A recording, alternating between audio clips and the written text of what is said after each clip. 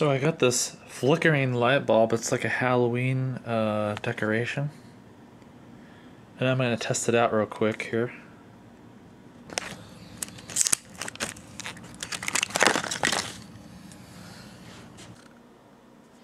It looks pretty cool. It's got this little sticker on here which I'm going to take off.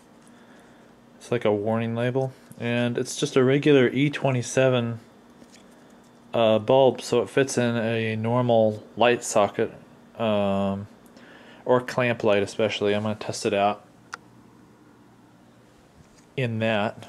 And I'm not certain what this little switch is for. I'm sure it does something.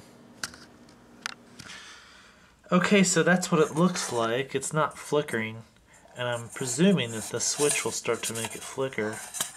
It's a little hard to flip it when it's in this clamp light. Yeah, so that looks pretty cool. On a CMOS sensor, like what this camera is using, it's, oops, did it go out? On a CMOS sensor, it has this sort of rolling shutter distortion when it flickers. So,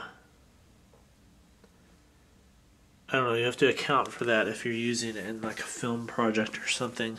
If you had a global shutter camera or a CCD camera, it's not going to do that, but yeah.